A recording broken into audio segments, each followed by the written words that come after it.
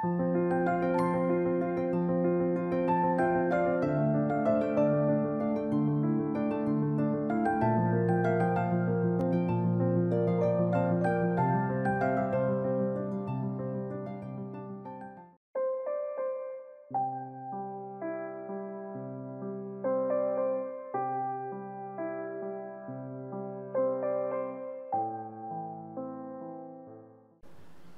நாளிலும் நம்முடைய தியானத்திற்கு ஆதாரமாக அப்போஸ்தலர் நடபடிகள் 12ஆம் அத்தியாயத்திலே 24வது வசனத்தை வாசிக்கும்படியாய் கேட்கிறேன். அப்போஸ்தலர் நடபடிகள் 12ஆம் அத்தியாயம் 24வது வசனம். தேவ வசனம் வளர்ந்து பெருகிற்று. ஒரு நிமிடம் நம்முடைய கண்களை மூடி தலைகளை தாழ்த்தி ஆண்டவரை நோக்கி பார்ப்போம். நல்ல ஆண்டவரே, நாங்கள் உம்மை நன்றியோடு கூட துதிக்கிறோம். இந்த நாளிலும் கர்த்தாவே, என்னோடு கூட நீர் என்ன பேச விரும்புகிறீரோ, ஆண்டவரே, இங்கே கூடி வந்திருக்கிற ஜனங்களோடு கூட என்ன பேச விரும்புகிறீரோ, ஆன்லைன் மூலமாய் கேட்டுக்கொண்டிருக்கிறவர்களோடு கூட என்ன பேச விரும்புகிறீரோ, அதை நீர் பேசும்படியாய் ஜெபிக்கிறேன். அடியானை முற்றிலும் மறைத்து கொள்ளும். உம்மை சுமக்கிற ஒரு கழுதையாக மாத்திரம் நிற்க எனக்கு உதவி செய்யும். ஆண்டவரை, என்னுடைய மாம்சீகங்கள் வெளிப்படாதபடி ஆவியானவர் முற்றிலும் என்னை ஆளுகை செய்யும். தாழ்த்துகிறோம், வெறுமையாக்குகிறோம். துதி கன மகிமை யாவும் உமக்கே செலுத்துகிறோம். இயேசு கிறிஸ்துவின் வெளியேறப்பெற்ற நாமத்தில் ஜெபிக்கிறோம். ஜெபங்கேளும் ஜீவனுள்ள எங்கள் நல்ல பிதாவே, ஆமென். இந்த அப்போஸ்தலர் நடபடிகள் 12ஆம் அத்தியாயம் முதல் வசனத்திலிருந்து 25 வசனங்கள் வரை நான் சமீப நாட்களிலே தியானித்து கொண்டிருந்தேன். என்னுடைய யூடியூப் செய்திக்கு அடுத்த செய்திக்காக நான் தியானித்து கொண்டிருந்தேன். நேற்று இரவு 7:45 மணிக்கு உங்களுடைய போதகர் வந்து செய்தி கொடுக்கும்படியாக என்னை அழைத்த போது அதையே பேசும்படியாக ஆண்டவர் என்னுடைய உள்ளத்திலே ஏவினார். இந்த 25 வசனங்களையும் விளங்கி கொள்ளத்தக்கதாக நான் சில தலைப்புகள் போட்டு உங்களோடு கூட பகிர்ந்து கொள்ள விரும்புகிறேன். முதலாவது, முதல் 4 வசனங்களை நீங்கள் பார்ப்பீர்களேயானால் அந்த சூழ்நிலை அங்கே சொல்லப்பட்டிருக்கிறது. நன்றாக கவனியுங்கள். ஏரோது ராஜா சபையை துன்பப்படுத்த ஆரம்பித்த நாட்கள், அதாவது கிறிஸ்தவத்தை அழிக்க திட்டம் போட்ட நாட்கள் என்று நாம் பார்க்கிறோம். யோவானுடைய சகோதரனாகிய யாக்கோபு 2வது வசனத்திலே வாசிக்கிறோம், பட்டயத்தாலே கொலை செய்யப்பட்டிருக்கிறார். அப்படி கொலை செய்தது யூதர்களுக்கு பிரியமாயிருந்தது என்று 3வது வசனம் சொல்கிறது.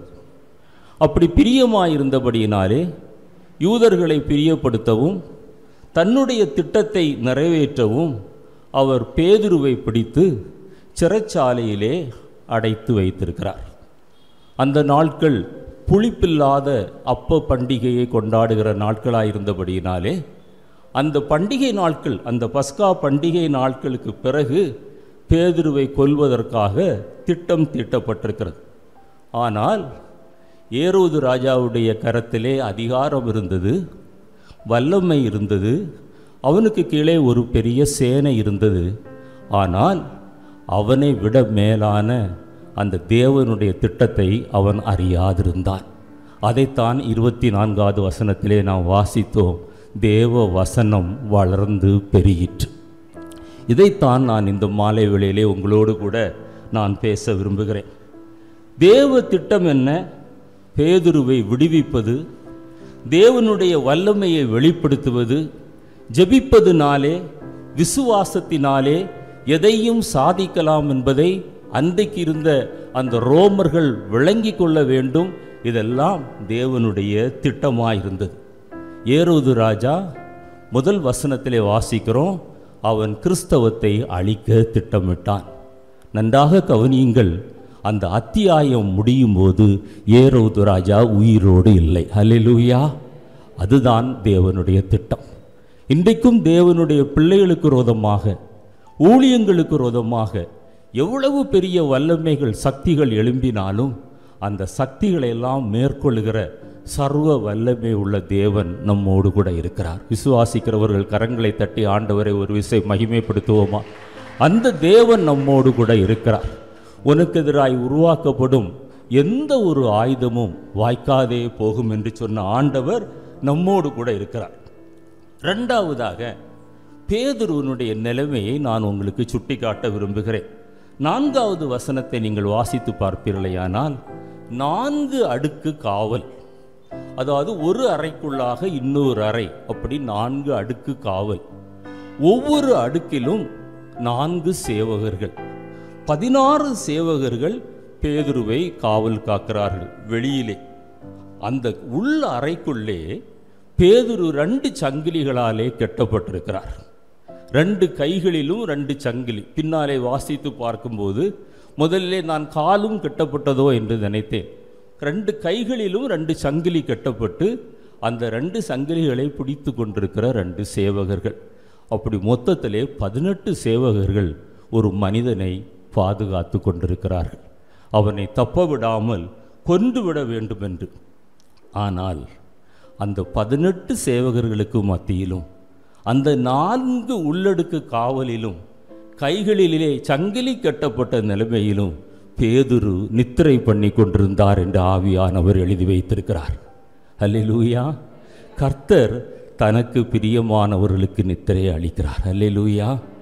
நான் ரட்சிக்கப்படுவதற்கு முன்பாக நித்திரை வராமல் கஷ்டப்பட்ட காலங்கள் உண்டு.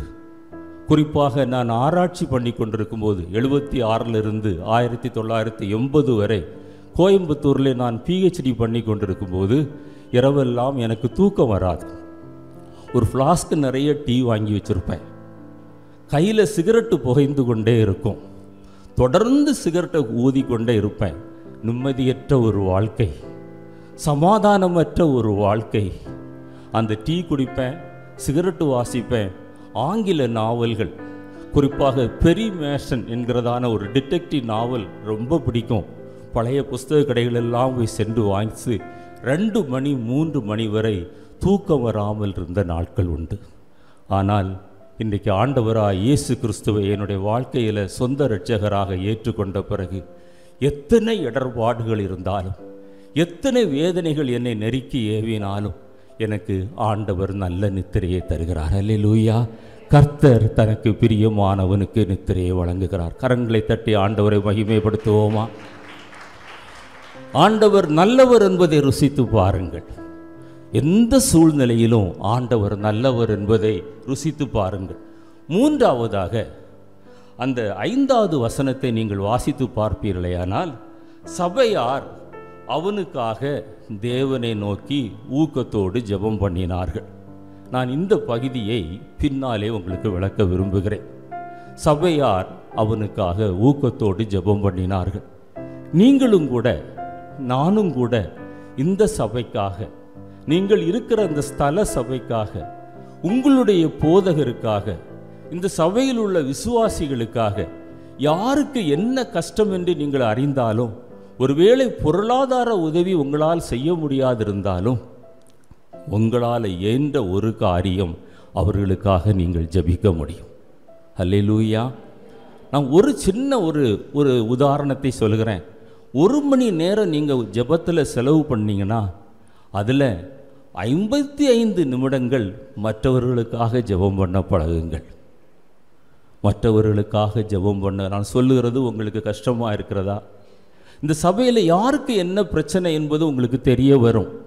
யார் வியாதியோடு கூட போராடி கொண்டிருக்கிறாங்க, யார் பொருளாதார தேவையோடு கூட இருக்கிறாங்க, யாருடைய குடும்பத்தில் சமாதானம் இல்லை, சந்தோஷம் இல்லை, யார் சமீப நாட்களில் தங்களுக்கு பிரியமானவர்களை இழந்து அந்த மீளா துயரில் அவர்கள் இன்னும் அணிந்து கொண்டிருக்கிறாங்க.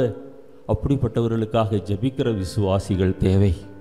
இந்த சபைக்காக ஜெபிக்கிற விசுவாசிகள் தேவை. உங்களுடைய போதகருக்காக ஜெபிக்கிற விசுவாசிகள் தேவை. உங்களுடைய சபையில் இருந்த அநேகர் இன்றைக்கு இந்த சபையில் இல்லை, அவர்கள் பின்வாங்கி போயிருக்கிறாங்க. நான் சுத்த இருதயத்தோடு கூட ஆண்டவருடைய சமூகத்தில் நீங்கள் கை தூக்க வேண்டாம். இன்றைக்கும் அவர்களுக்காக ஜெபிக்கிறவர்கள் எத்தனை பேர்? இன்றைக்கும் அவர்களுக்காக ஜெபிக்கிறவர்கள் எத்தனை பேர்? உங்களோடு கூட ஆராதித்தவர்கள் உங்களோடு கூட இல்லை, சிறைப்பிடித்து கொண்டு போயிருக்கிறான், வெளியே போய்விட்டார்கள்.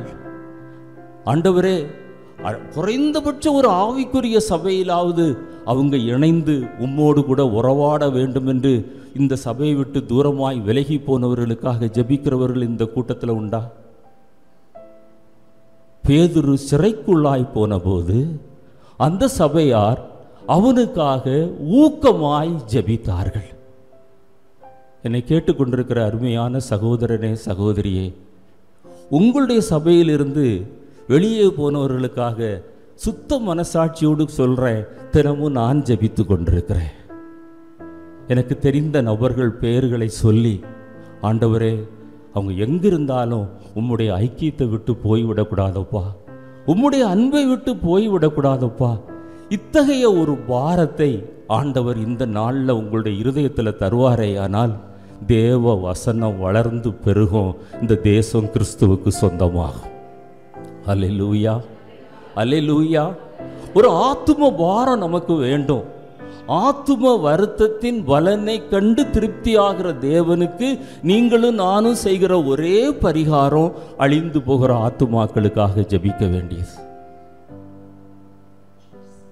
நாளைக்கு திரள் கூட்டம் ஜனங்கள் சிலைகளை வணங்க போகிறாங்க. சிலைகள் தயாரிக்கப்படுகிறது, விற்கப்படுகிறது, வணங்கப்படுகிறது, கரைக்கப்படுகிறது.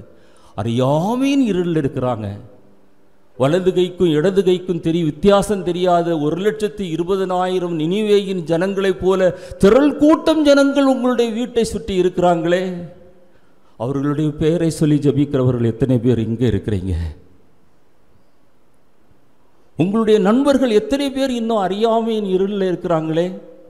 தேவனை அறிந்தும் தூரமாய் விலகி போயிருக்கிறாங்களே. விக்கிரக ஆராதனை செய்கிறார்களே, வானம் மண்டல சேனைகளை பணிந்து கொள்கிறார்களே, மனிதர்களை தெய்வமாய் வணங்குகிறார்களே, ஆவிகளை வணங்குகிறார்களே. உங்களுக்கு அவர்கள் யாரென்று தெரியுமே. அவர்களுக்காக ஜெபிக்கிறவர்கள் எத்தனை பேர் இங்கே இருக்கிறீங்க? அதைத்தான் ஆண்டவர் உங்களிடத்திலும் என்னிடத்தில் எதிர்பார்க்கிறார். உன்னை நான் காவல்காரனாய் வைத்திருக்கிறேன் என்று எசேக்கியேல் 3:8 நினைக்கிறேன் அந்த வசனத்தில் சொல்றாரு. அந்த இரத்த பலியை உன்னிடத்தில் கேட்பேன் என்று ஆண்டவர் சொல்றார். நீ ஆயத்தப்படு. இது கிறிஸ்தவத்தின் ஒரு பகுதி தான். இது மறு பகுதி. உன்னோடு கூட சேர்ந்த அந்த கூட்டத்தை நீ ஆயத்தப்படுத்து. நாம் ஆயத்தப்படுவதோடு கூட கிறிஸ்தவம் நின்று விடுவதில்லை. ஒரு சிலரையாவது ஆண்டவரே, என்னுடைய ஆயுசு நாட்களில் நான் அக்கினி நின்று தப்புவிப்பேன் என்று சொல்பவர்கள் எத்தனை பேர்? கரங்களை உயர்த்தி ஆண்டவரை மகிமைப்படுத்துங்க பார்க்கலாம். அல்லேலூயா.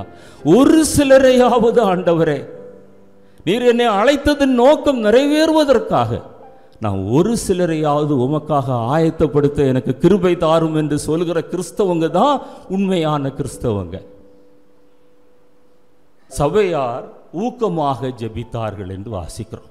4வது பகுதியாக தேவனுடைய கிரியைக்கு நேராய் தான் உங்களை அழைத்து செல்ல விரும்புகிறேன். தேவனுடைய கிரியை 7வது வசனம் சொல்கிறது, கர்த்தருடைய தூதன் அங்கே வந்து நின்றான். 4 கதவுகளும் அடைக்கப்பட்டிருக்கிறது. 16 சேவகர்கள் 4 சுற்றாக நின்று கொண்டிருக்கிறார்கள். ஆனால் அந்த பூட்டப்பட்ட அறைக்குள்ளாக தேவதூதன் வந்தார். சாத்ராக்கு, மேஷாக்கு, ஆபேத்நேகோ அக்கினி சூளையிலே நின்று கொண்டிருக்கிறார்கள். அவர்களுக்கு நடுவிலே தேவதூதன் வந்து நின்றார். அல்லேலூயா. தேவதூதன் உங்களை அக்கினி மதிலாய் நின்று பாதுகாப்பதற்கு உங்களோடு கூட இருக்கிறார். ஒரு ரட்சிக்கப்பட்ட பிள்ளையை சுற்றிலும் தேவதூதர்கள் நிற்கிறார்கள். அல்லேலூயா. உன்னை தொடுகிறவன் என் கண்ணின் மணியை தொடுகிறான் என்று ஆண்டவர் சொல்லுகிறார். அல்லேலூயா. நீங்களும் நானும் கர்த்தருக்கு உண்மையாய் ஜீவிப்போமேயானால், சத்தியத்திற்கு சாட்சியாய் ஜீவிப்போமேயானால், நம்மை சுற்றிலும் ஒரு அக்கினி மதில் காணப்படுகிறது. நம்மை சுற்றிலும் தேவதூதர்கள் பாளையம் இறங்குகிறார்கள். இதை விசுவாசிக்க உங்களுக்கு கூடுமானால் நீங்கள் விசுவாசியுங்கள். அதை என்னால் உணர முடிகிறது. அங்கே பூட்டின அறைக்குள்ளாக தேவதூதன் வந்து நிற்கிறார். அந்த சங்கிலியை உடைக்க தேவதூதன் வந்து நிற்கிறார். அருமையான தேவனுடைய பிள்ளையே, இன்றைக்கு சுவிசேஷத்திற்கு விரோதமாக இருக்கிற எல்லா தடைகளையும் உடைப்பதற்கு தேவதூதன் ஆயத்தமாக இருக்கிறார். ஆனால் மந்தையை பெருக பண்ணுவது போல பெருக பண்ணும்படியாக ஜெபிப்பதற்கு ஒரு கூட்டம் ஜனத்தை ஆண்டவர் தேடுகிறார். ஒரு கூட்டம் ஜனத்தை ஆண்டவர் தேடுகிறார். ஜெபிக்கிற ஒரு கூட்டம் இருக்குமே ஆனால், கர்த்தரை உத்தமமாய் பின்பற்றுகிற ஒரு கூட்டம் இருக்குமேயானால் தூதர்கள் நமக்காக பாளையம் இறங்கி யுத்தம் செய்ய ஆயத்தமாயிருக்கிறார்கள். தூதனுடைய வல்லமையை நீங்கள் கேள்விப்பட்டிருப்பீர்கள். சனகரிப்பு ராஜா யூதா தேசத்திற்கு விரோதமாக யுத்தத்திற்கு வந்தபோது கடைசியில் ஒரு தூதனை ஆண்டவர் அனுப்பினார். வேதம் சொல்கிறது 1,85,000 பேரை அவன் சங்கரித்தான். அவ்வளவு சர்வ வல்லமை உள்ள தேவனை நீங்களும் நானும் ஆராதிக்கிறோம். அதை உணர்ந்து கொள்ள வேண்டும். ஆண்டவருடைய வல்லமையை நீங்களும் நானும் உணர்ந்து கொள்ளும் போதுதான் கர்த்தருக்காக எழும்பி பிரகாசிக்க முடியும். தூசியை உதறிவிட்டு எழுந்திருக்க முடியும். நுகத்தொடிகளை அறுத்துவிட்டு எழுந்திருக்க முடியும். 7வது வசனம் சொல்லுகிறது, அறையிலே வெளிச்சம் தோன்றினது. இருளை வெளிச்சமாக்குவதற்காக ஆண்டவர் நம்முடைய இருதயத்திலே வந்தார். ஆனால் இன்னும் இருளுக்குள்ளாக இருக்கிற அநேக ஜனங்கள் நம்முடைய வீட்டிற்குள்ளே இருப்பார்கள், நம்மை சுற்றிலும் இருப்பார்கள். அந்த அந்தகாரத்தின் இருளில் இருக்கிற ஜனங்களை வெளிச்சத்திற்கு நேராய் கொண்டு வருவதற்காகத்தான் ஆண்டவர் உங்களை அந்த நித்திய வெளிச்சத்திற்கு நேராய் அழைத்து கொண்டு வந்தார். அல்லேலூயா. உங்கள் வெளிச்சம் பிரகாசிக்க கடவுது என்று ஆண்டவர் சொன்னார். அந்த தூதன் வந்தபோது அங்கே வெளிச்சம் பிரகாசித்தது. விளக்கை கொளுத்தி மரக்காலால் மூடி வைக்கிற அனுபவம் அல்ல, விளக்கை கொளுத்தி விளக்கு தண்டின் மேல் வைக்கிற அனுபவம் நம்முடைய வாழ்க்கையிலே இருக்குமேயானால் இந்த தேசம் இதற்கு முன்பாக சந்திக்கப்பட்டிருக்கும். நம்மை நாமே ஒரு நிமிடம் நிதானித்து பார்ப்போம். அங்கே அத்தனை காவலாளிகளையும் தாண்டி அங்கே வெளிச்சம் வந்தது. பொதுவாக வெளிச்சம் வந்த உடனே என்ன ஆகும்? ஒரு இருள் அடைந்த ரூம்ல வெளிச்சம் வந்தா அனிச்சை செயல் என்று சொல்வார்கள். தூங்குகிற மனிதன் முதலாவது கண் விழித்து விடுவான். இப்போ நானெல்லாம் ரொம்ப சென்சிட்டிவ். ஒரு லேசான சத்தம் எனக்கு கேட்டால் போதும், ஒரு லேசான வெளிச்சம் இருந்தால் நான் எழும்பிடுவேன். அதற்கு பிறகு தூங்குவதற்கு மிகுந்த சிரமப்படுவேன். ஆனால் அந்த 18 காவலாளிகளும் எழும்பவில்லை. அந்த பேதுருவும் எழும்பவில்லை. பேதுரு அயர்ந்த நித்திரையில் எந்த கவலையும் இல்லாமல் அவர் அழகாக தூங்கி கொண்டிருக்கிறார். பாருங்க, ஒரு கைதியை வெளியிலே கொண்டு வருவதற்கு இந்த நாட்களிலே நீங்கள் கேள்விப்பட்டிருப்பீர்கள். சிறைச்சாலைக்கு உள்ளே சென்று சிறைச்சாலைகளை உடைத்து சில கைதிகளை சிலர் வெளியே கொண்டு போகிறார்கள். அவர்கள் அதை இருளில் செய்கிறார்கள். ஆனால் என்னுடைய ஆண்டவர் அதை வெளிச்சத்தில் செய்தார். அதுதான் ஆண்டவருக்கும் மனிதனுக்கும் உள்ள வித்தியாசம். அந்த வெளிச்சத்தில் ஆண்டவர் செய்தார். அந்த அறை முழுவதும் வெளிச்சம் பிரகாசித்தது. அடுத்ததாக அந்த 7வது வசனத்தை தொடர்ந்து நீங்கள் வாசித்து பார்த்தீங்கன்னா வேதம் சொல்லுகிறது, அந்த தூதன் பேதுருவனுடைய விலாவை தட்டினானா. பொதுவாக தட்டும் ஒரு ஆளை தட்டி எழுப்பும் போது எதை தட்டுவாங்க? கையை தட்டுவாங்க, காலை தட்டுவாங்க. அவன் கையை உதறி விடுவான், காலை உதறி விடுவான். ஆனால் அன்புள்ள தேவன், அவர் அனுப்பின தூதன் அந்த விலாவை தட்டி தன்னுடைய அன்பை வெளிப்படுத்தினார். அல்லேலூயா. அவருடைய விலாவில் ஈட்டியால குத்தின போது கடைசியில் ஒரு துளி இரத்தமும் நீரும் வெளியிலே வந்தது. நமக்காக அவருடைய கடைசி துளி இரத்தம் வரை சிந்தின ஆண்டவர் இன்றைக்கு நம்மை தட்டி எழுப்புகிறார். தூங்குகிற நீ மரித்தோரை விட்டு எழுந்திரு என்று ஆண்டவர் எழுப்புகிறார். நிர்விசாரமாய் வாழ்ந்து கொண்டிருக்கிற நீ இன்றைக்கு எழும்பி பிரகாசிக்க வேண்டிய நாட்கள். சூழ்நிலைகளை பார்க்காதீங்க. சூழ்நிலைகளை மாற்றக்கூடிய சர்வ வல்லமை உள்ள தேவன் நம்மோடு கூட இருக்கிறார். அல்லேலூயா. எந்த சூழ்நிலையிலும் நீங்களும் நானும் கர்த்தருக்காக ஊழியம் செய்ய முடியும். எந்த சூழ்நிலையிலும் நீங்களும் நானும் கர்த்தருக்காக சுவிசேஷம் அறிவிக்க முடியும். வசனம் வளர்ந்து பெருக உங்களால் முடியும், என்னால் முடியும். நமக்குள்ள அந்த வாஞ்சை இருந்தால் போதும். தவனம் உள்ள ஆத்துமாக்களை திருப்தி ஆக்குகிற கர்த்தர் என்று வேதம் சொல்கிறது. மான்கள் நீரோடையை வாஞ்சித்து கதறுமா போல அப்படிப்பட்ட ஒரு தாகம் உங்களுக்குள்ளே வருமேயானால் ஆண்டவர் இன்றைக்கு சொல்லுகிறார், நீ எழும்பு என்று சொல்லுகிறார். நீ தூங்கினது போதும், நீ எழும்பு என்று சொல்லுகிறார். 7வது வசனத்தில் தொடர்ந்து நீங்க வாஸ்து பார்த்தீங்கன்னா அந்த தட்டி விட்டு எழுப்பின ஆண்டவர் என்ன சொல்றாரு? நீ சீக்கிரமாய் எழுந்திரு, இனி தாமதம் பண்ணாதே. காலம் சென்று விட்டது, காலம் சென்று விட்டது. தாமதம் பண்ணுகிற நாட்கள் அல்ல இந்த நாட்கள், காத்திருக்கிற நாட்கள் அல்ல இந்த நாட்கள். சூழ்நிலை மாறும் என்று எதிர்பார்த்து கொண்டிருக்கிற நாட்கள் அல்ல இந்த நாட்கள். என்னுடைய சூழ்நிலைகள் எப்படி இருந்தாலும் கர்த்தருக்காக நான் எழும்பி பிரகாசிப்பேன், கர்த்தருக்காக எழுந்து என்னால் முடிந்ததை நான் செய்வேன் என்று சொல்லுகிற அனுபவம் தான் ஒரு உண்மையான கிறிஸ்தவத்தின் அனுபவம்.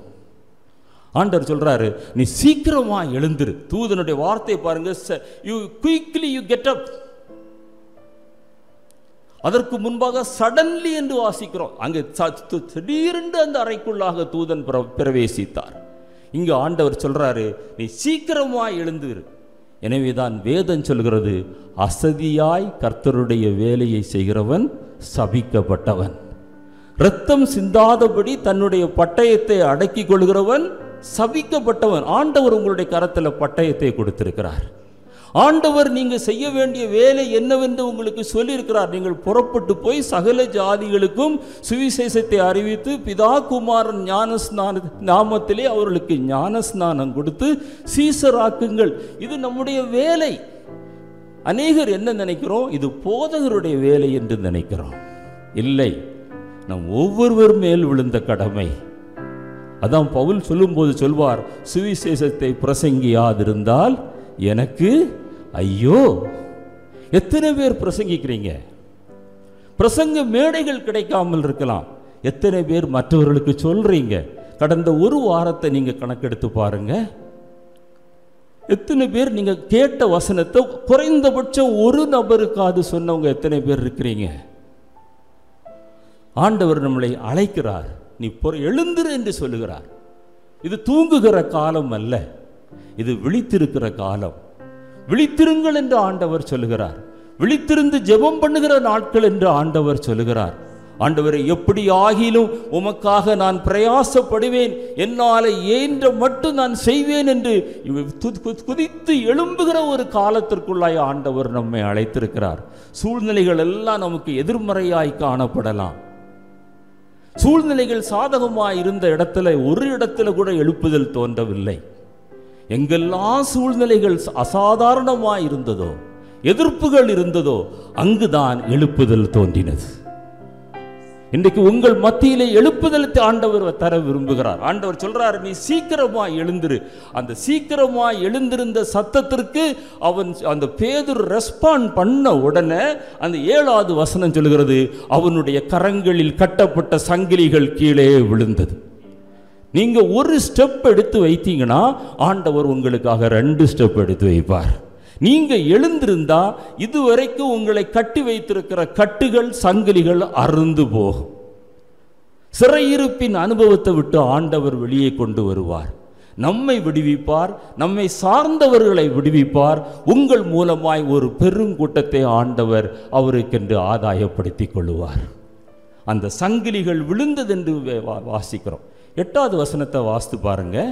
8வது வசனம் என்ன சொல்கிறது? அறையை கட்டிக்கொள். அறையன்னா இடுப்பில் கட்டுற அந்த பெல்ட் அல்லது கச்சை. அறையை கட்டிக்கொள், பாதரட்சையை தொடுத்துக்கொள், வஸ்திரத்தை போர்த்திக்கொள். அந்த ஆர்டரை பாருங்க. நீங்களும் நானும் ட்ரெஸ் பண்ணும்போது முதல்ல யாராவது பெல்ட் கட்டுறவங்க உண்டா? முதல்ல பேண்ட்டை போட்டுட்டு தான், வஸ்திரத்தை போட்டுட்டு தான் நம்ம பெல்ட் போடுவோம். ஆனால் ஆவியானவர் என்ன சொல்றாரு? முதல்ல பெல்ட்டை விடு, அப்புறம் வஸ்திரத்தை போர்த்திக்கொள், பாதரட்சையை தொடுத்துக்கொள். இந்த அறை எதை காட்டுகிறது? இந்த கச்சை எதை காட்டுகிறது? அது சத்தியத்தை காட்டுகிறது.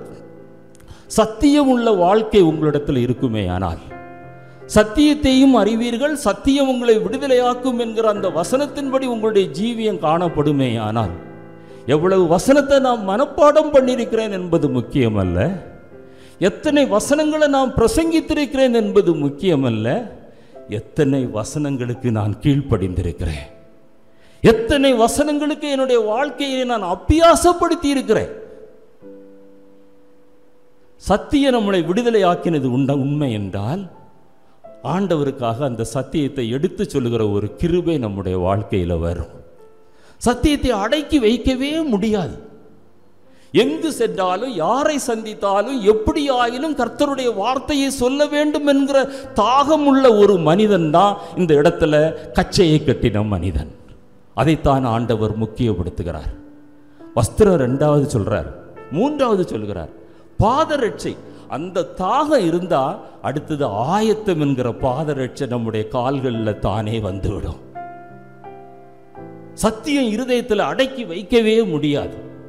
எப்படி ஆகிலும் ஆண்டவரே, எப்படி ஆகிலும் ஆண்டவரே, ஏதாவது ஒரு வாய்ப்பு எனக்கு கிடைக்காதா ஆண்டவரே? ஒரு சிலருக்காக நான் பஸ்ல பிரயாணம் பண்றேன்னா, ஆண்டவரே ஒரு பேசஞ்சருக்கு என்னால் சுவிசேஷம் சொல்ல முடியாதா என்கிற வாஞ்சை உங்களுடைய இருதயத்தில் வருதா?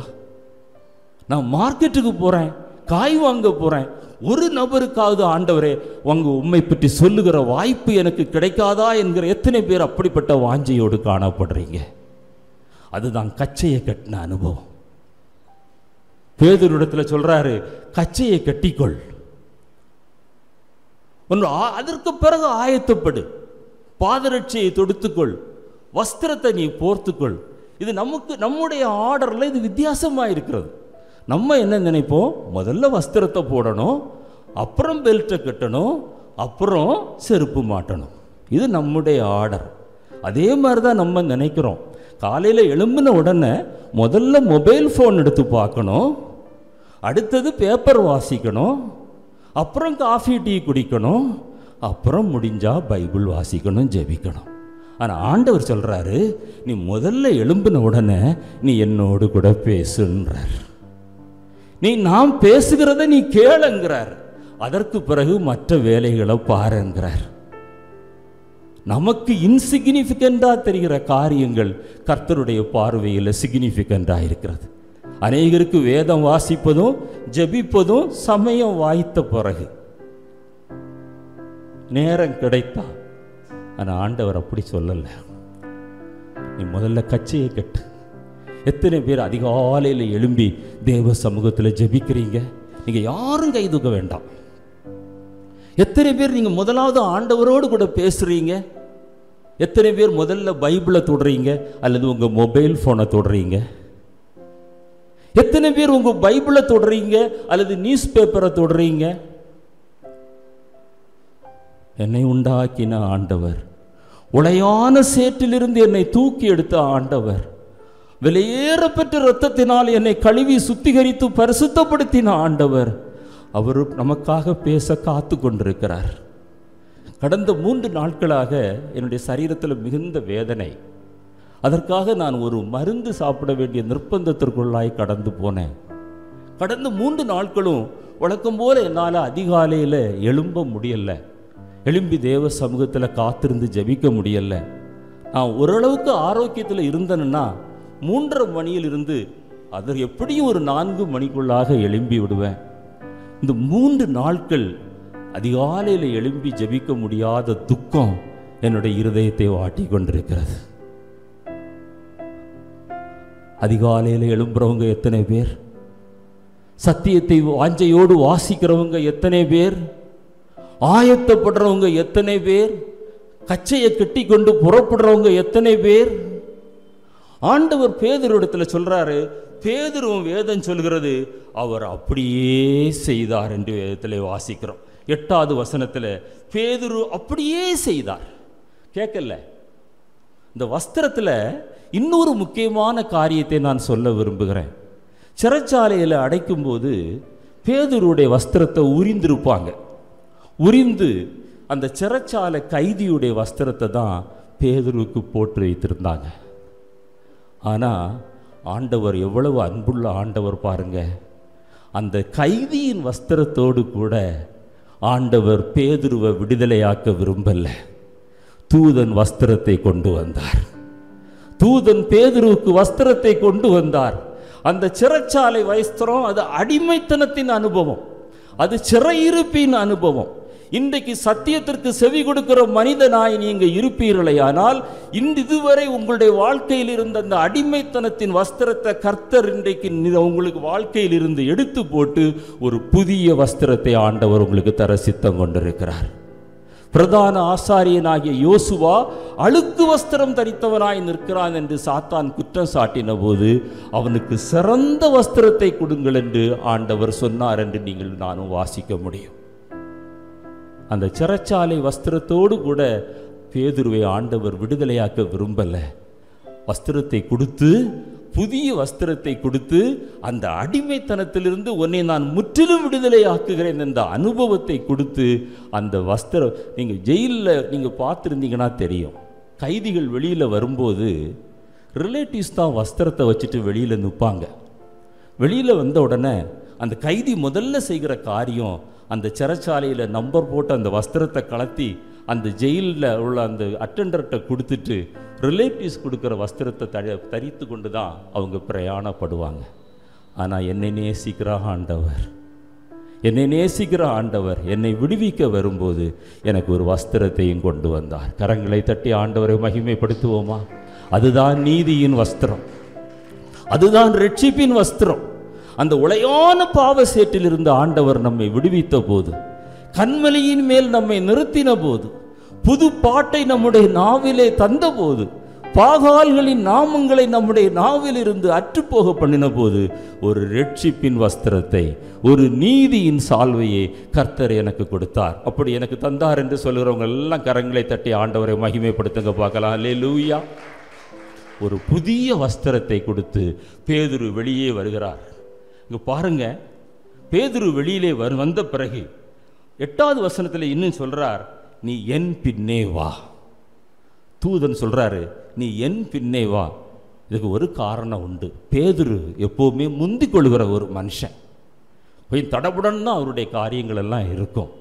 ஆனால் பேதுரு முந்தி போய் தூதன் பின்னால் வந்தால் கதவு திறக்காது. தூதனை பார்த்த பிறகுதான் கதவு திறக்கும். என் பின்னே வா என்று சொல்லுகிறார். அதே போல புதிய வஸ்திரத்தை தந்த ஆண்டவர், என் பின்னே வாருங்கள், நான் உங்களை மனிதரை பிடிக்கிறவர்களாக்குகிறேன் என்று ஆண்டவர் சொல்லுகிறார். அல்லேலூயா, அல்லேலூயா. ஆண்டவர் நமக்கு வஸ்திரம் தந்தது, சிறையிலிருந்து நம்மை மீட்டது எதற்கு தெரியுமா? என் பின்னே வாருங்கள், நான் உங்களுக்கு மனிதர்களை பிடிக்கிறவர்களாய் மாற்றுவேன் என்று சொல்லுகிறார். 9வது வசனம் திரும்பவும் சொல்லுகிறது, பேதுரு அந்தபடியே செய்தான். பேதுரு அந்தபடியே செய்தான். ஆண்டவர் நம்மிடத்தில் விரும்புகிறதெல்லாம் திறமை அல்ல, தாளந்துகள் அல்ல. ஆண்டவர் எந்த மனுஷனையும் பயன்படுத்த முடியும். ஆண்டவர் நம்மிடத்தில் விரும்புகிறதெல்லாம் 100% கீழ்ப்படிதல். அல்லேலூயா. 99.9 இருந்தால் கூட ஆண்டவருடைய பார்வையில் அது கீழ்ப்படியாமை, அது கீழ்ப்படியாமை, கீழ்ப்படிதல் அல்ல. நான் 99% நான் கீழ்ப்படிஞ்சிட்டேன்னு சொன்னால் இல்லை, கீழ்ப்படியாமையில் நாம் இருந்து கொண்டிருக்கிறோம். வேதம் சொல்லுகிறது 9வது வசனம், பேதுரு தான் செய்வதை அறியாமல் ஒரு தரிசனம் என்று அவன் விளங்கி கொண்டு அந்த தரிசனத்திற்கும் கீழ்ப்படுகிற ஒரு மனிதனாய் காணப்பட்டான். சில சத்தியங்கள் நமக்கு விளங்காது, அவ்வளவு எளிதாக சில நேரத்தில் விளங்காது.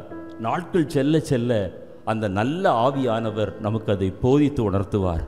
ஆனால் ஊழியர்கள் சொல்லும்போது சத்தியத்திற்கு கீழ்ப்படுகிற அனுபவம். நீ ஞானஸ்நானம் பெற வேண்டும் என்று சொல்லுவாங்க. என்னை ஞானஸ்நானம் பெற வேண்டும் என்று என்னுடைய மனைவி சொன்ன நாட்களில் நான் அவளோட போராடின காலம் உண்டு. நான் சிறு வயதிலே ஞானஸ்நானம் பெற்றுவிட்டேன், அது தேவையில்லை என்று நான் போராடின நாட்கள் உண்டு. ஆனால் கர்த்தர் என்னோடு கூட பேசின போது நான் முற்றிலும் கீழ்ப்படிய கர்த்தர் எனக்கு உதவி செய்தார். கீழ்ப்படிதலை தான் ஆண்டவர் நம்மிடத்தில் விரும்புகிறார். தேவனுக்கு கீழ்ப்படியுங்க, தேவனுடைய ஊழியருக்கு கீழ்ப்படியுங்க. அப்படியானால் உங்களுடைய வாழ்க்கையில் இன்றைக்கு இருக்கிற சிறையிருப்பு நீங்கும். மனுஷரை பிடிக்கிறவர்களாய் கர்த்தர் உங்களை உயர்த்துவார். நான் மே மாதம் 19ஆம் தேதி 1983ஆம் ஆண்டு என்னுடைய சபையிலே நான் ஞானஸ்நானம் எடுத்தேன். இதுவரைக்கும் நீங்கள் வேணா என்னுடைய போதகரிடத்தில் கேட்டு பாருங்கள், அவருக்கு நான் கீழ்ப்படியவில்லை என்று சொல்லுகிற ஒரு காரியம் கூட என்னுடைய வாழ்க்கையில் இல்லை. சுத்த இருதயத்தோடு கூட உங்களோடு கூட சொல்கிறேன். அதனால் நான் ஆசீர்வதிக்கப்பட்டிருக்கிறேன். அந்த ஆசீர்வாதம் உங்களுக்கு வேண்டுமா? அந்த ஆசீர்வாதம் உங்களுக்கு வேண்டுமா? தூதனுக்கு கீழ்ப்படிந்த பேதுரு அது சொப்பனம் என்று தெரிந்த பிறகும் தரிசனம் காண்பதாக நினைத்த போது கூட தரிசனத்தில் கீழ்ப்படுகிறான். பேதுருக்கு அது நிஜம் என்று விளங்கல்ல, தரிசனத்திற்கு கீழ்ப்படுகிறான்.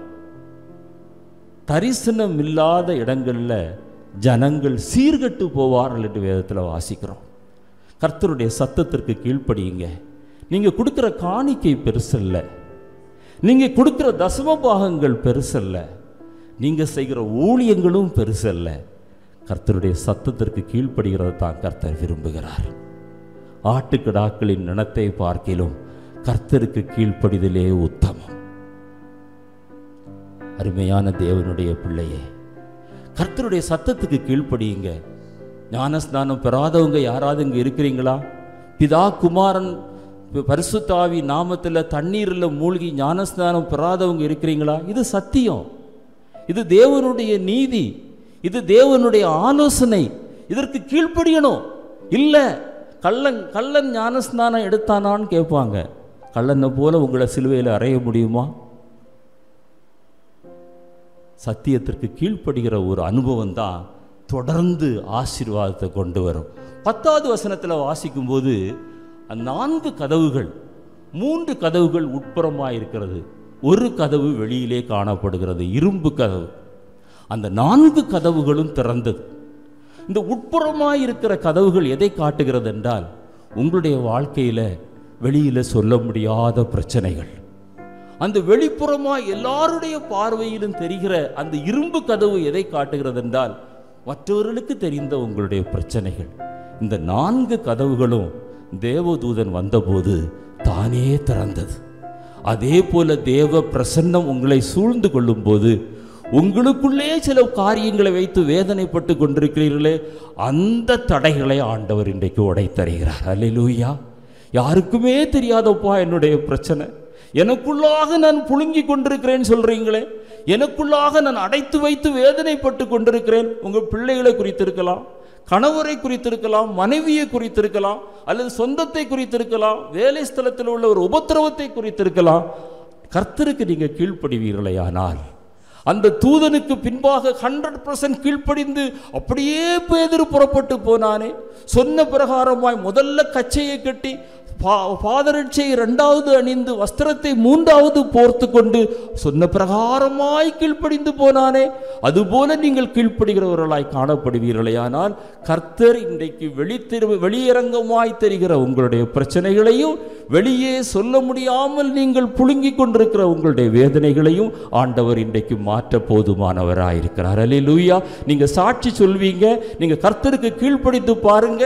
நான் சவால் விட்டு சொல்றேன், ஆண்டவர் உங்களுடைய தடைகளை தகர்த்தறிவார். அல்லேலூயா. தடைகளை நீக்குகிற ஆண்டவர் எனக்கு முன்பாய் கடந்து போகிறார். அவர் வெண்கல கதவுகளை, இருப்பு தாழ்பாடுகளை உடைத்து மறைவான ஆசீர்வாதங்களை எனக்கு வெளிப்படுத்துகிறார். நீ விசுவாசித்தால் தேவனுடைய மகிமையை காண்பாய். 10வது வசனம் சொல்கிறது, வீதி நெடுக நடந்து போனார்கள். ஒரு குறிப்பிட்ட இடம் வந்த உடனே தூதன் மறைந்து விட்டார் என்று வேதத்தில் வாசிக்கிறோம். தேவை உள்ள இடத்துல ஆண்டவர் உங்களுக்கு உதவி செய்வார். ஆனால் உங்களால் சமாளிக்க முடியும். உங்களுக்கு தெரிந்த இடத்துல நீங்கள் தான் பிரயாசப்பட்டு அதற்கு பிறகு நடந்து போகணும். அல்லேலூயா. ஆண்டவர் உங்களுக்காக கோணலானவைகளை நேராக்குவார், கரடு முரடானவைகளை சமமாக்குவார், வறண்ட நிலத்தை தண்ணீர் தடாகமாய் மாற்றுவார், நீரூற்றுவாய் மாற்றுவார், வயல்வெளியாய் மாற்றுவார். ஆனால் மாற்றின பிறகும் நான் அந்த இடத்துல நின்று கொண்டிருப்பேன்னா நமக்கு ஒரு பிரயோஜனமும் இல்லை. அதற்கு பிறகு பேதுரு தனியே நடந்து போனான். அது நம்முடைய பிரயாசத்தை காட்டுகிறது. ஆண்டவர் நமக்கு எல்லா கிருபை வரங்களையும் கொடுத்திருக்கிறார், ஞானத்தை தந்திருக்கிறார், வேத அறிவை தந்திருக்கிறார். பல ஆண்டுகள் இந்த சபையில் இருந்திருக்கிறீங்க. இன்னும் உங்களை கைப்பிடித்து நடத்தி பழக்க வேண்டும் என்று நீங்கள் ஊழியத்தில் நினைத்தீங்கன்னா நீங்கள் ஒரு நாளும் ஊழியம் செய்ய முடியாது. ஆண்டவரே, நான் என்ன செய்ய நீர் சித்தமாக இருக்கிறீர் என்று அன்றைக்கு தமஸ்கு பட்டண வீதியில் பவுல் விழுந்து கிடந்து கேட்டாரே, அதுபோல இன்றைக்கு நீங்கள் கேட்பீர்களேயானால் உங்களுக்கென்று கர்த்தர் வைத்திருக்கிற ஊழியத்தை இன்றைக்கே ஆண்டவர் வெளிப்படுத்துவார். எத்தனை பேர் விசுவாசிக்கிறீங்க? எத்தனை பேர் விசுவாசிக்கிறீங்க? இது ஊழியம் செய்கிற நாட்கள், கர்த்தருக்காக பிரயாசப்படுகிற நாட்கள். அப்பொழுதுதான் பேதுரு உணர்ந்து கொள்கிறார், தேவன் தான் நம்மளை விடுதலையாக்கினார். அப்பொழுதுதான் அந்த ரியலைசேஷனே அவருக்கு வருகிறது. எப்போ ரியலைசேஷன் வருகிறது? தானே நடந்து போன பிறகு. தூதனோடு போகிறது வரைக்கும் சொப்பனம் கண்டது போல இருந்தாராம். ஆனால் தானே நடந்து போகும்போது தான் ஊழியத்தின் பாதையில் நெருக்கங்கள் வரும்போது, போராட்டங்கள் வரும்போது, நிந்தனைகள் வரும்போது, அவமானங்கள் வரும்போது, ஏற்ற தாழ்வுகள் வரும்போது, அவை எல்லாவற்றுக்கும் மத்தியிலும் கர்த்தர் உங்களுக்கு அனுசாரியாய் இருந்து தூக்கி விடும்போது தான் கர்த்தர் என்னை நித்தமும் நடத்துகிறார் என்று சொல்ல முடியும். அல்லேலூயா. வறட்சியான காலங்களிலும் என்னை நடத்துவார். என்னுடைய எலும்புகளை அவர் நினமுள்ளதாக்குவார். தனியே நடக்கணும், ஆண்டவருடைய கரத்தை பிடித்துட்டு தனியே நடக்கணும். இன்னும் யாராவது ஒருவர் வந்தால் தான் என்னால் ஊழியம் செய்ய முடியும் என்பதல்ல. கர்த்தருக்காக நான் என்ன செய்ய முடியும்? ஒன்று முடியலையா, என்னுடைய முழங்கால்களை மடக்க முடியும். அல்லேலூயா. ஒரு ஊழியமும் செய்ய முடியலையா, ஊழியம் செய்கிறவர்களுக்காக என்னுடைய அந்த வீதி நெடுகே பேதுரு நடந்து போகிற ஒரு அனுபவத்தை நாம் வாசிக்கிறோம். 11வது வசனம் சொல்கிறது, பேதுருவுக்கு தெளிவு ஏற்பட்டதா, உணர்கிறார். 12வது வசனம், அந்த பேதுரு நடந்து, விடுதலையான பேதுரு நடந்து எங்கே வருகிறார்? மார்க் என்பவனுடைய வீட்டில், அங்கு ஜெபம் பண்ணி கொண்டிருந்த வீட்டில் வருகிறார். இது எதை காட்டுகிறது? இந்த ஸ்தல சபையில் இருந்து கர்த்தர் உங்களை ஊழியத்தில் வல்லமையாக பயன்படுத்தலாம். ஆனால் திரும்ப இந்த ஸ்தல சபைக்கு வரணும். பேதுரு மார்க் என்கிற அந்த வீட்டுக்கு வந்தது போல இந்த சபையை உங்களை வளர்த்து ஆளாக்கி ஆவிக்குரிய ஆகாரத்தை தந்து உருவாக்கின சபையை ஒரு நாளும் மறந்து போக வேண்டாம். அல்லேலூயா. டிரான்ஸ்ஃபர் அல்லது நிர்பந்தத்தின் நிமித்தம் நீங்கள் இன்னொரு இடத்துக்கு போகலாமே தவிர ஒரு நாளைக்கு ஒரு சபை மாறுகிற அனுபவம் அல்ல. விடுதலையாக்கப்பட்ட பேதுரு மார்க் என்கிற பேருள்ள அந்த சீசனுடைய வீட்டிலே அங்கு ஜெபித்து கொண்டிருந்தவர்களுக்கு மத்தியில் வருகிறார். வந்த உடனே அதற்கு இடையில் ஒரு 4 வசனங்கள் இருக்கிறது, அதை நான் பின்னால் சொல்கிறேன். 17வது வசனம் சொல்கிறது, பேசாமல் இருக்கும்படி கையமர்த்தினார். இது எதை காட்டுகிறது? எல்லாரும் ஜெபம் பண்ணி கொண்டிருக்கிறாங்க. பேதுரு அறைக்குள்ளே வந்து விட்டார். நடுவில் உள்ளதை நான் பின்னால் சொல்கிறேன். பேதுரு சொல்கிறாரு, யாரும் பேசாதீங்க. தேவ சமூகத்தில் தேவனை ஆராதிக்கும் போது தேவன் ஒருவரே மகிமைப்பட வேண்டும். அல்லேலூயா. ஒரு மனிதனை புகழ்ந்து பேசுவதோ, ஒரு மனிதனை போற்றி பேசுவதோ, மற்ற காரியங்களை ஆலயத்திற்கு உள்ளே வந்து பேசுவதோ அது கர்த்தர் ஒருபோதும் விரும்புவதல்ல. அது கர்த்தரை நம்ம அவமானப்படுத்துகிற ஒரு அனுபவம். ஆராதனைக்கு உரியவர் கர்த்தர் உரியவரே. அந்த ஒர்ஷிப்ங்கிற வார்த்தையே ஒர்ஷிப் என்கிற வார்த்தையிலிருந்து தான் வந்தது. He is the only worthy person to be worshipped. அந்த தேவ சமூகத்தில் உள்ள நுழைஞ்சிட்டிங்கன்னா உங்களுடைய வாய் வேறு எந்த காரியத்தையும் பேசக்கூடாது. அது ஆண்டவரோடு கூட பேசுகிற இடம். இது நான் வாசம் பண்ணுகிற இடம். தேவ சமூகத்தில் பயபக்தியோடு இருங்க. யாரை குறித்தாவது பேசி கொண்டிருக்காதீங்க. பேசாமல் இருக்கும்படி அவர் சொல்லி 17வது வசனத்தில் அற்புதத்தை விவரித்து, நான் தரிசனம் என்று நினைத்தேன், ஆனால் தெளிவு வந்த போது தான் கர்த்தர் தான் என்னை காப்பாற்றினார் என்று சொல்லி அதே 17வது வசனத்தில் சொல்கிறாரு, யாக்கோபுக்கும் சகோதரருக்கும் இதை அறிவியுங்கள். யாக்கோபும் சகோதரர்களும் அன்றைக்கு சபையில் உள்ள மூப்பர்கள். பேதுரு வல்லமையான ஒரு ஊழியக்காரர், பிரதான அப்போஸ்தலர். ஆனாலும் அதிகாரத்திற்கு கீழ்ப்பட்டிருக்கிற ஒரு மனிதன் தான் என்பதை காட்டுவதற்காக யாக்கோபுக்கும் அவரோடு கூட சேர்ந்த மற்ற அப்போஸ்தலர்களுக்கும் இதை அறிவியுங்கள். இந்த சபையில் இந்த போதகருக்கு இருக்கிற அதிகாரம் கர்த்தரால் கொடுக்கப்பட்டது. எந்த சபையாக இருந்தாலும் அந்த அதிகாரத்திற்கு நீங்களும் நானும் கீழ்ப்படியும் போது தான் ஆண்டவர் நம்மை ஆசீர்வதிப்பார். சில காரியங்கள் நமக்கு பிடிக்கலாம், சில காரியங்கள் நமக்கு பிடிக்காமல் இருக்கலாம். ஆனால் பிடிக்குதோ பிடிக்கலையோ, வேத வசனத்தின்படி ஒரு ஆலோசனை உங்களுடைய போதகர் சொல்லுவாரே, ஆனால் அந்த அதிகாரத்திற்கு கீழ்ப்படியும் போது தான் உங்களுடைய வாழ்க்கையில் ஆசீர்வாதம் வரும். அல்லேலூயா. சத்தமே இல்லை பார்த்தீங்களா? அல்லேலூயா, அல்லேலூயா. அப்பொழுது தான் ஆண்டவர் நம்மை ஆசீர்வதிக்க முடியும். 17வது வசனம் இன்னொரு காரியத்தை சொல்கிறது, பேதுரு வேறு இடத்திற்கு புறப்பட்டு போனார். இந்த 12ஆம் அத்தியாயத்தோட அப்போஸ்தலர் நடவடிக்கைகளில் பேதுருடைய ஊழியம் முடிகிறது. 13வது அத்தியாயத்தில் பவுலுடைய ஊழியம் ஆரம்பிக்கிறது. எனவே தான் ஆவியானவர் எழுதி வைத்திருக்கிறார், பேதுரு இன்னொரு இடத்திற்கு புறப்பட்டு போனார்.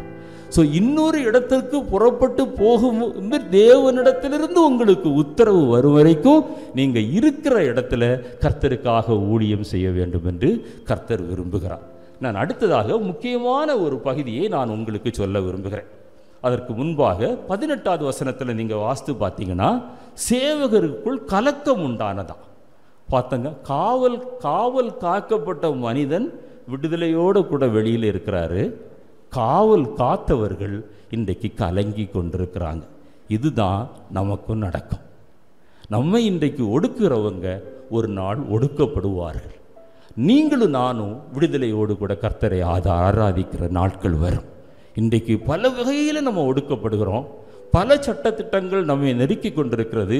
இவை எல்லாவற்றையும் மாற்றுவதற்கு ஆண்டவர் போதுமானவராயிருக்கிறார். 19வது வசனத்தில் திரும்பி வாசிப்பீர்களே, ஆனால் காவற்காரர்கள் கொலை செய்யப்படுகிறார்கள். அதைவிட ஒரு முக்கியமான காரியத்தை பாருங்க. 19வது வசனத்தில் யார் பேதுருவை கொலை செய்ய வேண்டுமென்று சட்டம் போட்டானோ, திட்டம் திட்டினானோ, அந்த ஏரோது செசேரியா பட்டணத்தில் குடியிருக்க முடியாமல், அவன் யூதேயா தேசத்தில் குடியிருக்க முடியாமல் செசேரியா பட்டணத்தில் குடியிருப்பதற்காக அவன் புறப்பட்டு போகிறான். ஆண்டவர் ஆளையே மாற்றி விடுவார், ஆளுடைய இடத்தையே மாற்றி விடுவார். கர்த்தர் நமக்காக யுத்தம் செய்வார். அல்லேலூயா! கர்த்தர் நமக்காக யுத்தம் செய்வார். சேவகர்கள் கொலையுண்டார்கள். சேவகர்களுடைய தலைவன் அந்த ராஜா அந்த பட்டணத்தில் அவனால் குடியிருக்க முடியலை. அதோடு கூட ஆண்டவர் விடலை. சனகரிப்பு ராஜாவுடைய அந்த சேவகர்களை தூதனை அனுப்பி 1,85,000 பேரை சங்கரித்ததோடு கூட ஆண்டவர் விடலை. ஒரு சில நிமிடங்கள் பொறுமையாக இருங்க, நான் இப்போ முடித்துருவேன். அதற்கு பிறகு சனகரிப்பு ராஜா அவனுடைய ஆலயத்தில் போய் தேவனை தொழுது கொள்ள போன போது அவனுடைய கற்ப பிறப்புகளினாலே அந்த சனகரிப்பு ராஜா வெட்டி கொல்லப்பட்டான். அதே போல இந்த ஏரோது ராஜா ராஜ வஸ்திரம் தரித்தவனாய் அவன் உட்கார்ந்து பிரசங்கம் பண்ணுகிறான். செசேரியா பட்டணத்தில் அவனோடு கூட சமாதானம் பண்ண வந்த ஜனங்களோடு கூட அவன் பிரசங்கம் பண்ணுகிறான். அவர்கள் அவனை தேவன் என்று புகழ்கிறாங்க. அதனால தான் நான் முதல்ல சொன்னேன், ஆராதனைக்கு உரியவர் தேவன் ஒருவரே. வேதம் சொல்கிறது, கர்த்தருடைய தூதனானவர் ஏரோதை அடித்தார், அவன் புழு புழுத்து செத்தான். அல்லேலூயா! பாருங்க, தேவனுடைய பிள்ளைகளுக்கு விரோதமாய், ஊழியங்களுக்கு விரோதமாய் போட்ட மனிதர்களுடைய முடிவை பாருங்க. என்னை கேட்டுக்கொண்டிருக்கிற அருமையான சகோதரனே, சகோதரியே, இதற்கெல்லாம் அதற்கு பிறகுதான் நம்ம வாசிக்கிறோம் 24வது வசனத்தில் தேவ வசனம் வளர்ந்து பெருகிற்று. இதற்கு இடையில் ஒரு முக்கியமான காரியத்தை நான் சொல்லி நான் முடிக்க விரும்புகிறேன். ஆரம்பத்தில் நம்ம வாசிக்கும்போது சபையார் பேதுருவுக்காக ஊக்கமாய் ஜெபித்தார்கள் என்று வாசித்தோம். எத்தனை பேர் நம்புறீங்க அந்த சபையார் ஊக்கமாய் ஜெபித்தாங்களா அல்லது விசுவாசத்தோடு கூட ஜெபித்தாருங்களா என்று எத்தனை பேர் நம்புறீங்க? அந்த சபையார் ஜெபித்தது உண்மை, ஆனால் விசுவாசத்தோடு கூட அவங்க ஜெபிக்கல. பேதுரு உயிரோடு வருவார் என்கிற நம்பிக்கை அந்த சபையாருக்கு இல்லை. பேதுருவை ஏரோது நிச்சயமாக கொலை செய்து விடுவான், அடுத்த லிஸ்ட்ல யார் இருக்கிறோம் என்கிற பயத்தோடு கூட தான் அவங்க ஊக்கத்தோடு ஜெபம் பண்ணாங்க. அதற்கு நான் சுட்டி காட்டுகிறேன். 13வது வசனத்தில் ஒரு சிறு பெண்மணி, ஆங்கிலத்தில் ரோதா என்று இருக்கிறது, அது தமிழில் ரோதை என்று டிரான்ஸ்லேட் பண்ணியிருக்கிறாங்க. அந்த சிறு பெண்மணி, பேதுரு வந்து மார்க்குடைய வீட்டில் கதவை தட்டுறாரு. அந்த பெண்மணி ஓடி போகிறா. அது பேதுருவின் சத்தம் என்று அறிந்து அவள் சந்தோஷத்தினாலே கதவை திறக்காமல் அவள் உள்ளே ஓடி போனாள். அந்த ஒரு பெண்மணி தான் விசுவாசத்தோடு கூட ஜெபிச்சா. ஏன் தெரியுமா? 15வது வசனத்தில் நீங்க பாருங்க, அவ வந்து சொல்றா, பேதுரு வந்து கதவை தட்டுகிறார் என்று சொன்னபோது அந்த 15வது வசனத்தை எல்லாரும் கையில் எடுத்துக்கொள்ளுங்க. அந்த அப்போஸ்தலர்கள் ஊக்கமாய் ஜெபித்தவர்கள் சொல்லுகிற வார்த்தையை பாருங்க. நீ பிதற்றுகிறாய். ஐயா, பேதுரு வந்து கதவை தட்டுறான்னு அந்த பொம்பளை பிள்ளை வந்து சொல்றா. இவ்வளவு இந்த அப்போஸ்தலர்கள் ஊக்கமாய் ஜெபித்தவங்க, பேதுரு விடுதலையாக வேண்டும் என்று ஜெபித்தவங்க என்ன சொல்றாங்க? நீ பிதற்றுகிறாய், விடுதலையாவதற்கு சான்ஸே இல்லை. அவ சொல்றா, இல்லை, பேதுருவனுடைய சத்தம் என்னால் அந்த சத்தத்தை உணர முடிகிறது, கேட்கிறதற்கு காது உள்ளவன் இன்றைக்கு கேட்க கடவன் என்று ஆவியானவர் சொல்லுகிறார். தேவனுடைய மெல்லிய சத்தத்தை உணர்கிற ஒரு கிருபை உங்களுடைய வாழ்க்கையில இருக்குமேயானால் நீங்கள் இன்றைக்கு தேவ சத்தத்தை அறிந்து தேவ சித்தம் செய்கிறவர்களாய் மாறுவீர்கள். அந்த ரோதைக்கு இருந்த அந்த விசுவாசம், அந்த ரோதைக்கு அந்த தேவ சத்தத்தை அறிந்து கொள்கிற அந்த அனுபவம் அன்றைக்கு இருந்த அப்போஸ்தலர்களுக்கு இல்லை, சீசர்களுக்கு இல்லை.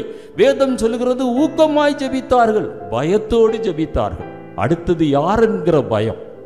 முதல்ல யாக்கோபு, இரண்டாவது பேதுரு, மூணாவது நானா நீயா என்கிற பயத்தோடு கூட தப்ப வேண்டும் என்று தான் ஜெபித்தார்கள். எனவே தான் அவர்கள் சொல்கிறார்கள், இல்லை பேதுருவில்லை, நீ பிதற்றுகிறாய் என்று சொன்னார்கள். எனக்கு இந்த சாப்டர்லே பிடித்த பகுதி இந்த பகுதி தான். அவ சொல்றா, இல்லை பேதுரு தான், அவருடைய சத்தத்தை என்னால் கேட்க முடிகிறது. அடுத்தால என்ன சொல்றாங்க பாருங்க, அவருடைய தூதனாய் இருக்கலாம், அவர் செத்திருப்பாரு, அவருடைய தூதன் வந்து கதவை தட்டி கொண்டிருக்கிறான். இப்படிப்பட்ட ஜெபத்தை தான் இன்றைக்கு அநேக விசுவாசிகள் செய்து கொண்டிருக்கிறார்கள். ஆண்டவர் சொன்னார், நீ விசுவாசத்தோடு கூட இந்த மலையை பார்த்து நீ நகர்ந்து போய் என்று சொல்வாயானால் அந்த மலை நகர்ந்து சமுத்திரத்திலே தள்ளுண்டு போகும். அத்திமரத்தை பார்க்கிறார், அத்திமரத்திலே பழங்கள் இல்லை, சபிக்கிறார், மரம் பட்டு போகிறது. அவர்கள் ஆச்சரியப்படுகிறார்கள். அப்பொழுது ஆண்டவர் சொன்னார், நீ விசுவாசி, நீ விசுவாசித்தா இதை காட்டிலும் மேலான காரியங்களை செய். அன்றைக்கு அந்த அப்போஸ்தலர்கள் விசுவாசிக்கல்ல, ஜெபித்தது உண்மை, ஊக்கமாய் ஜெபித்தது உண்மை, ஆனால் அவங்களிடத்துல விசுவாசம் இருக்கல்ல. நீ பிதற்றுகிறாய் என்று சொன்னார்கள். தூதன் என்று சொன்னாங்க. அவ இல்லை, நீங்க வாங்க, நான் கதவை திறந்து காட்டுறேன் சொல்லி பேதுரு உள்ள வர்றாங்க. பேதுருவை பார்த்து சந்தோஷப்படவில்லை, பிரமித்தார்கள் என்று ஆவியானவர் எழுதி வைத்திருக்கிறார். செத்து போகணும்னு நினைச்சோம், இந்த மனுஷன் எப்படி உயிரோட வந்திருக்கிறான். இதுதான் இன்றைக்குள்ள விசுவாசிகளுடைய விசுவாசம். இப்படிப்பட்ட விசுவாசத்தை ஆண்டவர் நம்முடைய வாழ்க்கையில விரும்பவில்லை. மரண தருவாயின் கட்டுகளுக்குள்ளே போனாலும் கர்த்தர் என்னை தூக்கி எடுப்பார் என்கிற ஒரு விசுவாசம். எல்லாரும் கைவிட்டாலும் ஆண்டவர் எனக்கு உதவி செய்வார் என்கிற ஒரு விசுவாசம். உலகமே என்னை எதிர்த்து நின்றாலும் எனக்காக கர்த்தர் யுத்தம் செய்வார் என்கிற ஒரு விசுவாசம். அப்படிப்பட்ட விசுவாசத்தை ஆண்டவர் இந்த சபையிலே உங்களிடத்தில் எதிர்பார்க்கிறார். அந்த ரோதைக்கு இருந்த விசுவாசம். அதனால தான் ஆவியானவர் அந்த பெண் பிள்ளையுடைய பேரை இந்த வேத புத்தகத்தில் எழுதி வைத்திருக்கிறார், ரோதை என்கிற பெண்மணி. அவளுக்கு அந்த பேதுருவனுடைய சத்தத்தை கேட்கிற ஒரு காதுகள் இருந்தது, அவளை விசுவாசிக்கிற ஒரு விசுவாசம் இருந்தது. நடந்த ஒரு சம்பவத்தை சொல்லுவார்கள். ஒரு ஊர்ல அங்கே உபவாச ஜெபம், மழைக்காக உபவாசம் ஜெபம் நடத்தினார்கள். ஒரே ஒரு சிறுவன் மாத்திரம் குடையோடு போறான். எல்லாரும் கேட்குறாங்க, என்னடா இவ்வளவு வெயில் அடிக்குது, நீ மழை குடையோட வந்திருக்கிற? ஆமா, உபவாச ஜெபம் பண்றோம், மழை பெய்யும், நான் குடையை பிடித்து கொண்டு போவேன். அந்த சிறுவனுக்கு இருந்த விசுவாசம். நம்முடைய தேசத்தில் அதிகமாக தேவனால் பயன்படுத்தப்பட்ட ஒரு வல்லமையான ஊழியக்காரர், அவர் மலேசியாவில் பிரசங்கம் பண்றார். 2 கால்களும் ஊனமான பையன், நடக்க முடியாத ஒரு பையன், தன்னுடைய தாய் தப்புண்ட, அம்மா எனக்கு ஷூ வாங்கித்தாங்க, எனக்கு ஷூ வாங்கித்தாங்க. அப்பா கேட்குறாருடா, உனக்கு நடக்க முடியாதுல்லடா, எப்படா ஷூ வாங்கி கேட்குற? இல்லை, இன்றைக்கு நம்ம அந்த கூட்டத்துக்கு போகிறோம் இல்லை, அவருக்கு குணமளிக்கிற வரம் இருக்குல்ல, அவர் என்னை குணமாக்குவார், நான் ஷூ போட்டுக்கொண்டு திரும்பி வருவேன். அப்படியே அந்த பையன் ஷூ போட்டு கொண்டு வந்தானா. அதுதான் விசுவாசம். இன்றைக்கு அந்த விசுவாசத்தை ஆண்டவர் உங்களுடைய வாழ்க்கையில் தட்டி எழுப்ப சொல்லுகிறார். ஆண்டவரே, ரோதைக்கு இருந்த அந்த விசுவாசத்தை எனக்கு தார். நான் பயந்து கொண்டு ஜபிக்கிற ஜபம் அல்ல, அந்த ஊக்கமான ஜபத்தை விட ஆண்டவர் நம்முடைய வாழ்க்கையில் விரும்புகிறது விசுவாசம் உள்ள ஜபம். பிணியாளியை சுத்தப்படுத்தும் விசுவாசம் இருக்கிறதா? அவங்க சொன்னாங்க, இல்லை பேதுருவனுடைய தூதன், இல்லை நீ பிதற்றுகிறாய். பார்த்த உடனே சந்தோஷப்படல, பிரமிக்கிறாங்க, ஆச்சரியப்படுறாங்க. செத்து போனான்ல நினைச்சோம், கொன்றுவான்ல நினைச்சோம், எப்படி உயிரோட வந்தான்? இதுதான் இன்றைக்கு அநேக கிறிஸ்தவர்களுடைய விசுவாசம். இந்த கொரோனாவோட என்னுடைய வாழ்க்கை முடிந்தது என்று நினைக்கிறவங்க உண்டு. இந்த ஆட்சியில் ஊழியமே செய்ய முடியாது என்று உண்டு. எந்த இரும்பு திரையானாலும் உடைக்க வல்லமை உள்ள தேவன் நம்மோடு கூட இருக்கிறார். அல்லேலூயா. சங்கிலிகள் அறுபடும், கதவுகள் தானாய் திறக்கும். ஆண்டவர் உங்களுடைய வாழ்க்கையில் அற்புதங்களை செய்வார். கர்த்தர் உங்களுடைய வாழ்க்கையில் விரும்புகிறது அந்த ரோதைக்கு இருந்ததான விசுவாசம். எனக்கு இந்த வேத பகுதியில் நான் தூதனை விட, பேதுருவை விட நான் அதிகமாக ரசித்தது அந்த சின்ன பெண்மணி ரோதை. ஹல்லேலூயா. அவளுடைய சத்தத்தை அவள் அறிந்து, அந்த ஆவியானவர் எழுதி வைத்திருக்கிறார். கர்த்தருடைய சத்தத்தை அறிகிற ஒரு கிருபை ஆண்டவர் உங்களுக்கு தருவாராக. அந்த விசுவாச காதுகளை தருவாராக. ரெண்டாவது, அந்த பேதுருவிடத்தில் சொன்னது போல சீக்கிரமாக எழுந்துருங்க. இதுவரைக்கும் நீங்கள் படுத்திருந்தது போதும், தூங்கினது போதும், நிர்விசாரமாக இருந்தது போதும். கர்த்தருக்காக செயல்படுவோம். ஏதாவது ஒரு வகையில் ஆண்டவரிடத்தில் கேளுங்க, ஆண்டவரே நான் எந்த வகையில் நான் உமக்கு பிரயோஜனம் உள்ளவனாக இருக்க முடியும். மூன்றாவதாக, அறைய கட்டுங்க, பாதரட்சைகளை தொடுத்து கொள்ளுங்க. சத்தியத்தை, அந்த சத்தியம் என்னும் அறைய கட்டுங்க. ஆயத்தம் என்னும் பாதரட்சையை தொடுத்து கொள்ளுங்க. வஸ்திரத்தை போர்த்து கொள்ளுங்க. அது முதல்ல வஸ்திரம் இல்லவா என்று சொல்லாதீங்க. 100% கர்த்தர் சொல்லுகிற சத்தத்துக்கு நீங்கள் கீழ்ப்படியுங்க. நான்காவதாக, அந்த தூதன் சொன்னா பார்த்தீங்களா, என் பின்னே வா. ஆண்டவர் இன்றைக்கு உங்களை அழைக்கிறார். என் பின்னே வாருங்கள், நான் மனுஷரை பிடிக்கிறவர்களாக்குவேன். கர்த்தர் தாமே இந்த வார்த்தைகளை ஆசீர்வதிப்பாராக. ஆமென்.